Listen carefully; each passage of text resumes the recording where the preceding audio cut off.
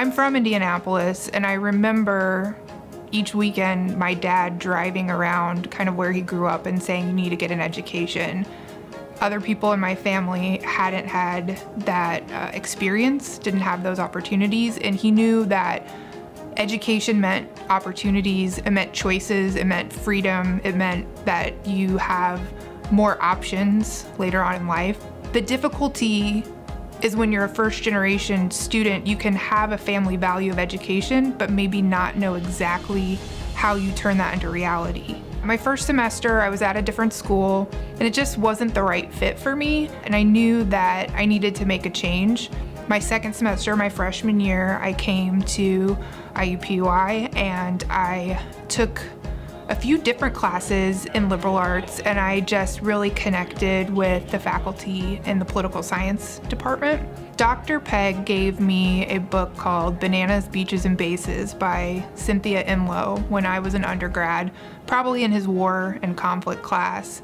And it's really a framework for looking at conflict and international relations in a different way, using feminist international relations theory. And I'd never encountered this kind of thinking, and it really shifted my worldview.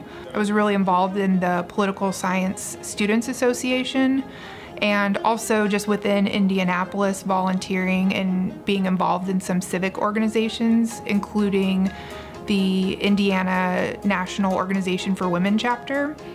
And at that time, we had the March for Women's Lives that was occurring, and a lot of us here at IUPUI wanted to go and be part of that in Washington, D.C. We organized a fundraiser here locally so that a bus of students from IUPUI could come to the mall, be part of that day, and represent our beliefs in women's rights and be part of that historic day.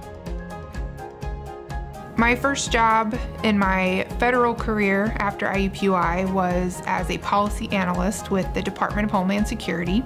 I found that I needed a lot of tools in my toolkit to understand things like public health, economic impacts of how private industry may affect security issues, communication, being able to write memos very quickly on short notice, and getting those materials to people, explaining complex information in accessible terms to multiple audiences.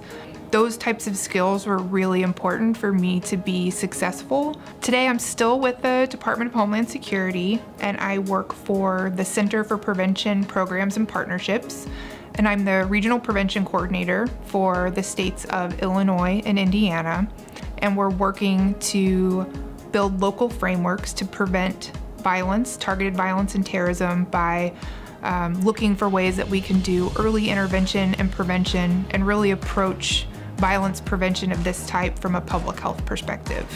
Having my first semester of college be shaped by September 11th, starting in 2001, and then trying to figure out what did I want my career to be? What did I want my contribution to be to protect the country and to be involved in public service?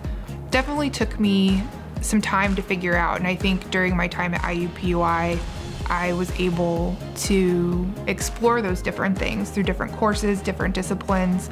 I'm just grateful, and I feel lucky to be able to take what I have learned and try to apply it to making Indiana safer, and to making my friends and family safer and our community safer. That's my goal. I couldn't have told you when I was here at IUPUI that this is what I would be doing, because I wouldn't have imagined it. Happy 50th anniversary, liberal arts.